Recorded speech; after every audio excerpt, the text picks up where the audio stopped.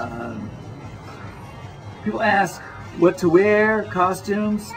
One thing, I mean, a lot of the stuff I'm not going to go into because you get off the internet or the Burning Man site. I would say do not wear sandals, wear sneakers, take good care of your feet, and get really good hiking socks. Go to a good camping store, they might be like $10 for two, a pair, and get the anklets or the high socks for at night, and socks that wick, and it'll take good care of your feet.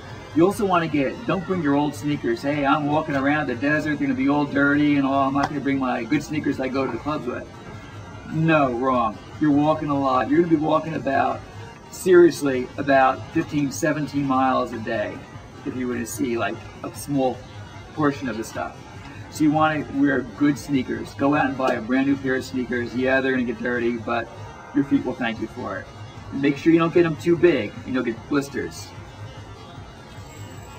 Make sure you bring costumes along, even get material. You can make a lot of stuff on your own, even anything that doesn't have to be anything special, but if you will feel more comfortable in a costume because most other people will be in a costume themselves also.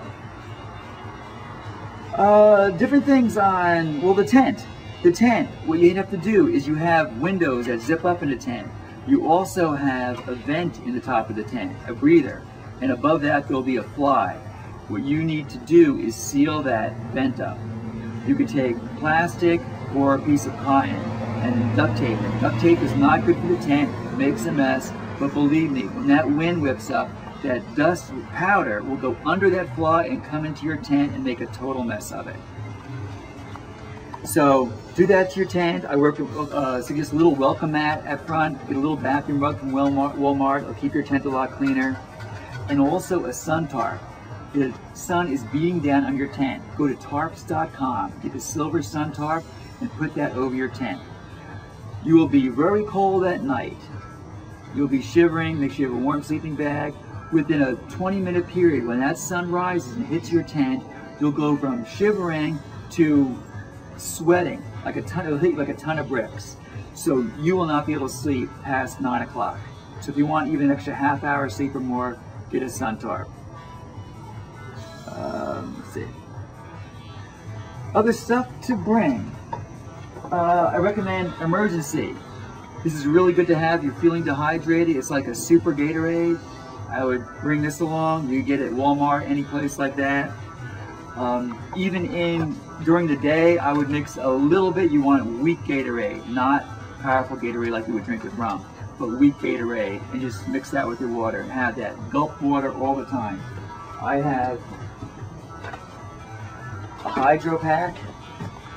You need to get one of these. They're kind of pricey, about $60. You wear this on your back, put this in your mouth. I also carry a pad in here and a little golfing pencil.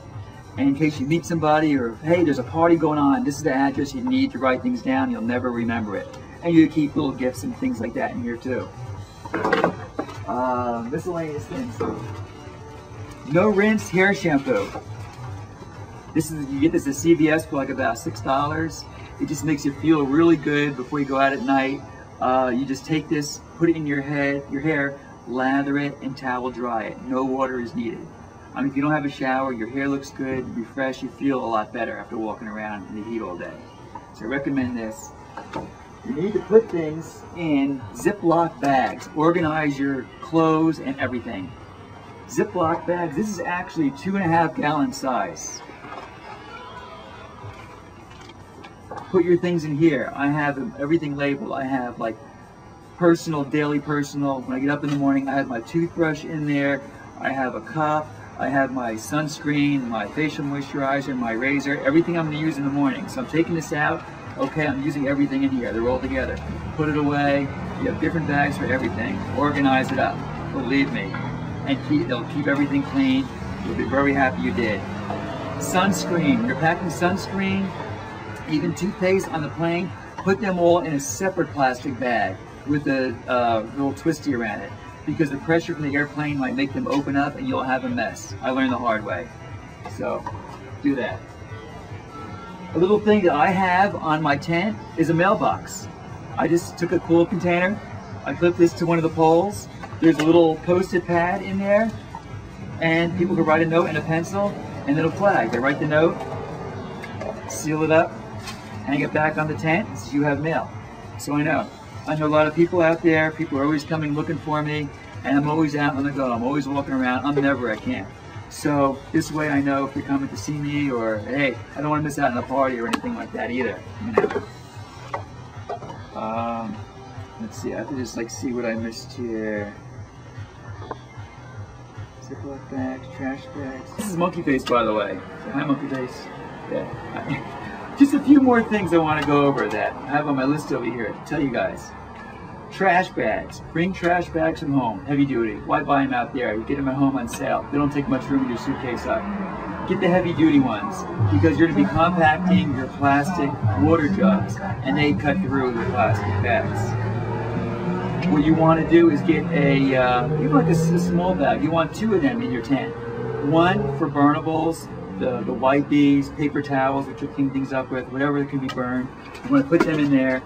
Another bag for actual garbage. If you have glow sticks, well, I really don't recommend glow sticks because they're not good for the environment. There's better things out there that actually use batteries.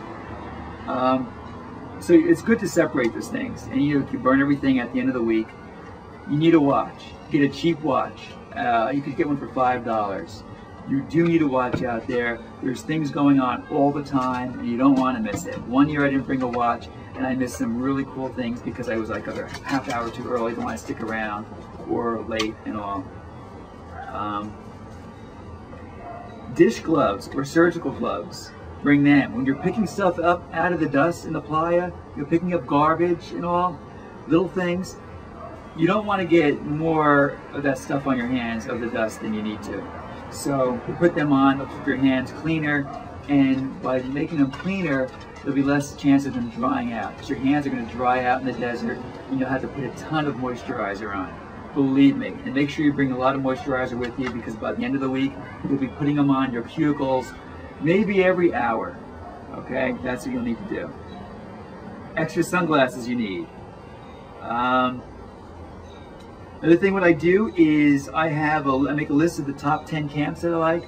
Look on the website, write them down, write the addresses down. Otherwise you'll never get to see them. Make a list of them. Bicycle versus no bike. I prefer no bike. I like traveling, being free, and not having to depend upon looking for a bike. At night, you don't want to use a bike. Bikes are dangerous. You could trip over them. They're all over the place. So I kind of lean against it. Bring lights. You want to be lit up. It's dangerous out there. Think of yourself like a ship in the night. You need a light on the front of you and a light in the back of you. And if you don't have a light on, I didn't have one in the back where it was out. And somebody actually got really pissed off at me because they almost ran into me on a bicycle. So you need to be lit up just for your own safety, believe me. Start drinking lots of water. Start drinking water and going for walks in the beginning of August. OD on water, okay? You gotta just hydrate yourself. Let's see, I think that's really about it. So I'll just leave my, so that's really about it. Those are the most frequently asked questions that people call me up or email me about on their first trip to Burning Man or even their second trip. I hope you have a really good time. I just want to make it easier for you. If you have any further questions, you can email me. And see you out in the playa. Thanks a lot. Bye-bye. Hey, what you can do if you live in New Jersey, New York area, you can have things shipped to the playa through the container in New York. It's very, very good price. Unbelievable. What you do is get one of these containers, like I did. I kind of made some spots on it so you could find it in the truck. And put everything in here. But what I do is, so the lid stays down, I drill holes in the lid. And then I put a string through it. And then I put the string through, and then I just tie it. I don't tie it, you know, like that. That's even good enough to keep it on. Okay, that's a good helpful hand. Don't use those plastic things. They just create garbage. It's not good for the environment. You have to cut them. You have to lose them. Extra things you have to bring. Use a string. I've been using this string for several years. The same string, you know, and it survives. So that's another little helpful hint from Taco Boy.